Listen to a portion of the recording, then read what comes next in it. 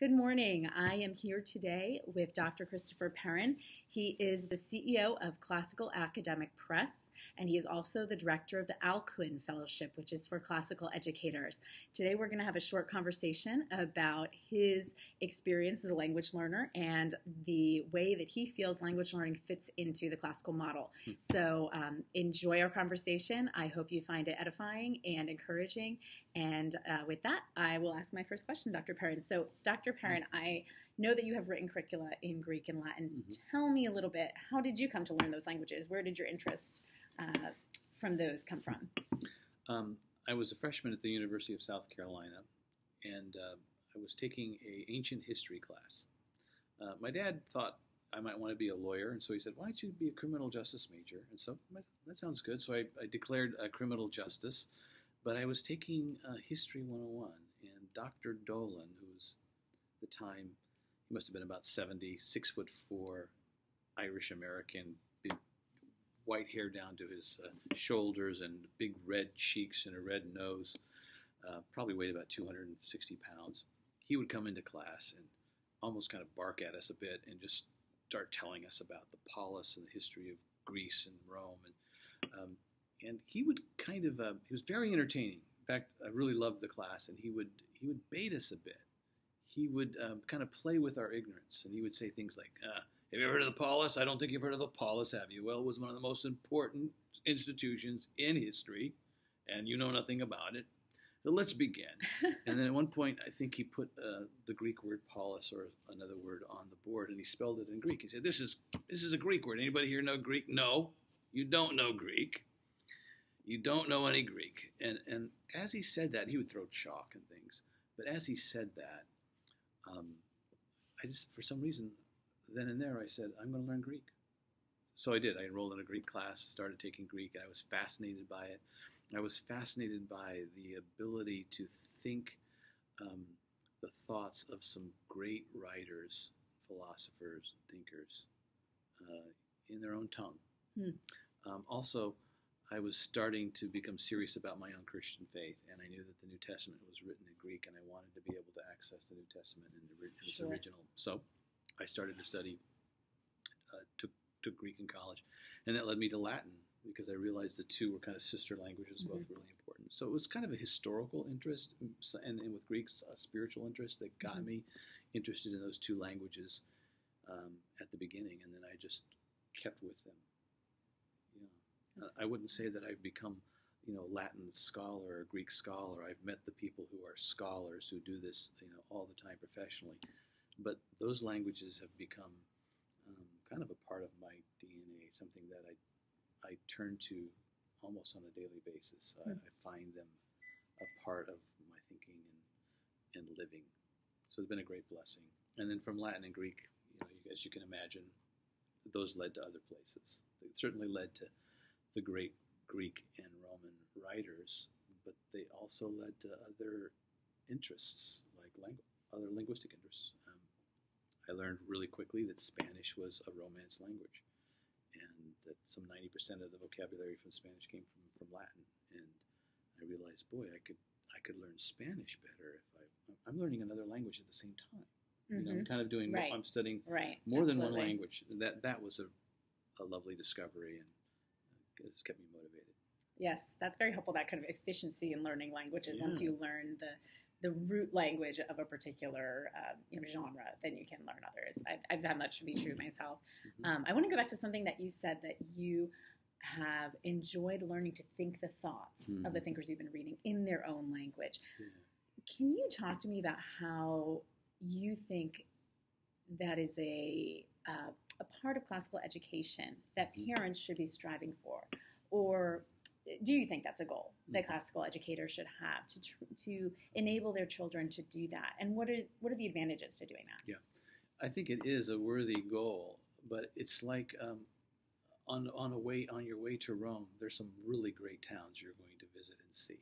So even if you don't get to a place of, say, Latin conversancy and fluency, along the way, there are wonderful benefits.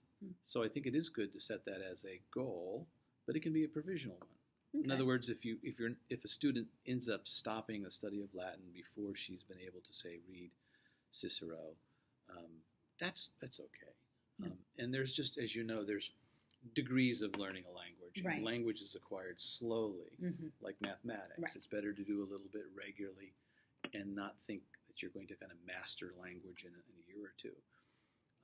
So I think sometimes we get so utilitarian. We want to check that box off, know Latin. Right. But really, as you're studying Latin, so many wonderful things are happening. You can rejoice and delight in it along the way, regardless of how far you go. And there's a way of, say, accessing Cicero even before you're fluent. You know, you might be using a dictionary. You might be reading more slowly. You might be doing it with friends. But you're still accessing Cicero, even if you're not reading it like the daily newspaper. That's how I would read Cicero, slowly, you know, with helps. Yes. Now I can read other simple Latin without much help, like the Latin Vulgate and so on. But that's okay. So I'm not upset with myself that I can't just pick up and read Cicero straight through, or Virgil. So I think we just have to be somewhat balanced about it, somewhat realize that there's multiple things happening at once that are very good when we study Latin. Absolutely.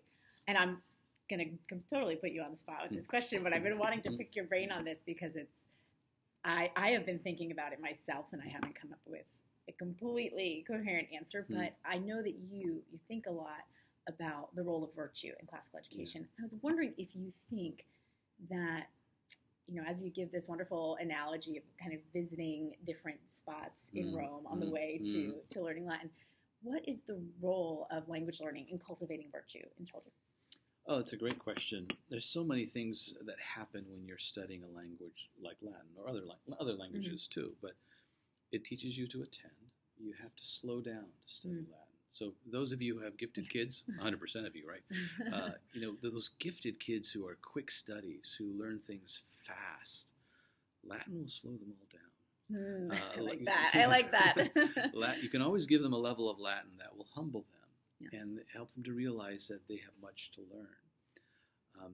It also it teaches you to attend, and that it teaches you to do the slow study that's necessary for important academic and just life and professional work.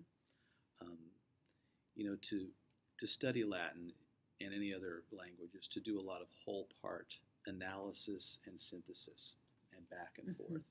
And that's what generals do. You know, that's what entrepreneurs do. So there's a kind of analogy of learning there that's present.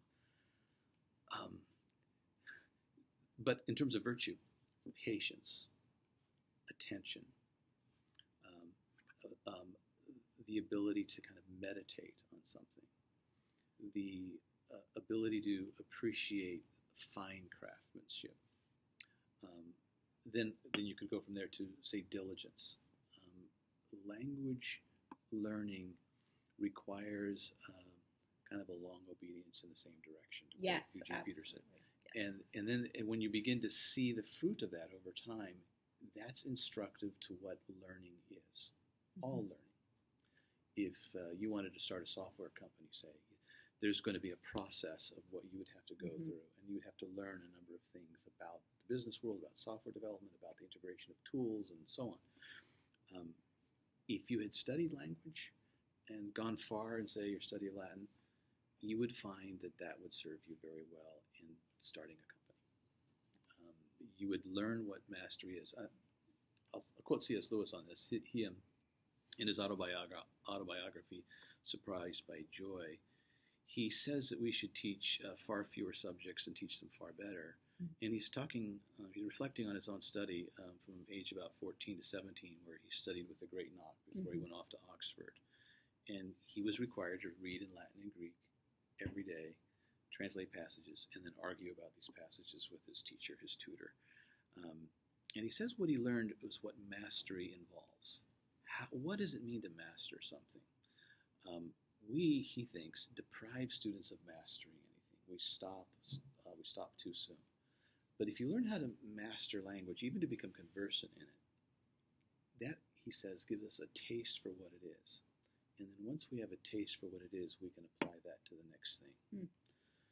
So that's another something else that perhaps could be discussed in another context. Do we ever finish anything?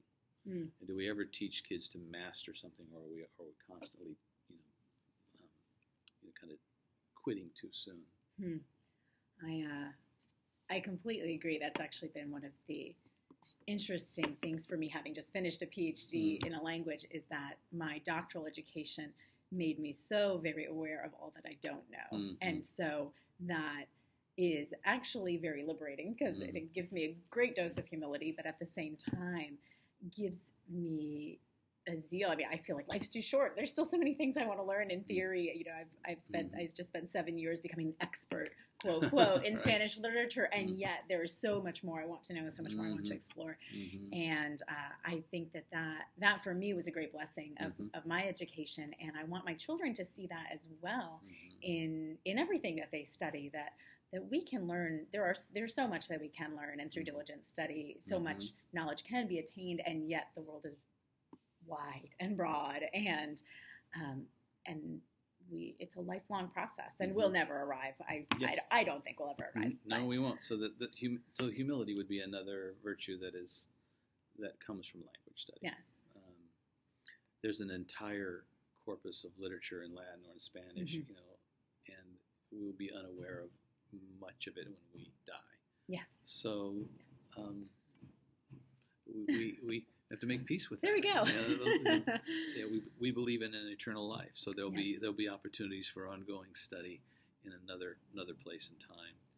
So humility, diligence, attending, the ability to analyze and synthesize, to get a taste for what mastery requires. Those are all great, I think, virtue benefits for the study of a language. I think so. And I think also that we often attribute those benefits mostly to our children as they're learning, but I have in my community a lot of moms who are learning Latin alongside their children. And so I would say to those moms, just as an encouragement, that these are things that language learning can help you cultivate as well. And I have found that to be true in my own experience learning languages alongside my children. And in addition, I think for mothers who are studying languages with their kids, there's also a sense of great empathy for them, because language learning forces you to almost return to that grammar stage where you are doing the foundational building blocks of learning. And your child's experiencing that in every discipline that he or she is exploring. And so learning a language in that sense, something that is completely new, subject's completely new, can really give you a feel for the experience of your child as he or she is moving through the different stages of development, I think. I don't know if you have any thoughts on that or anything to add. No, I would just add that there's a kind of, therefore, a modeling power that comes from you learning a language alongside your children, learning with them. There's a kind of community that is developed when we are studying with our children. We were just talking about this before we were on camera, that children need to see their parent/educators learning along with them and even ahead of them, so that it's just kind of absorbed in their hearts and souls and minds that learning is something that continues to go on no matter what your age is. And the delight of discovering and engaging something true, good, and beautiful never stops. So we both have finished PhDs and realized that they were just introductions. Yes. Right? So definitely. Don't be intimidated by those of us who have PhDs. We were just introduced to something, and we had to do a focus study in a couple of areas. But we're all human beings who want to know the true, the good, and the beautiful. And that modeling of it is very, very powerful. So I think it's a tremendous thing to learn a language, to be learning a language at all times. For example, I'm doing some Italian because our company leads a program out to Italy every summer. And that's just another benefit. Having studied Latin, I realized that Italian is Latinate. Yes. Someone has said that Spanish is just bad Latin spoken very fast, right? Right. Well, the same thing is true of Italian, except it's even faster. So, you can, for me, I enjoy studying Italian. It's a delight. It's not a fast process right now. But, my ear in particular is very slow in picking up Italian in conversation, but it's still a delight. Yes. And that's what I mean. Studying a language is going to continue to give you lifelong pleasure. Yes. Right? Lewis mentions this in his book too. He says the student studying his Greek declensions can't quite yet imagine the pleasure it's going to be when he's able to read some lines of, say, Homer in the original. That pleasure is coming. So there are other pleasures, though. There's pleasures, lots of pleasures that come before you can read Homer in the original. But that is a great pleasure. It's coming. And when your children see you experiencing these pleasures, these benefits, these delights, it's going to show up on your face, in your conversation, and that's going to inspire them, and it's going to educate them. Absolutely. I completely agree. Well, on that note, just to wrap up with the pleasure of language learning, I hope that you are experiencing that with your children. And I would like to thank Dr. Perrin for his time and his encouragement. So thank you so much. And muchas gracias, Tibiago, as we say in Latin. A usted, as we say in Spanish. Okay, adios. Adios.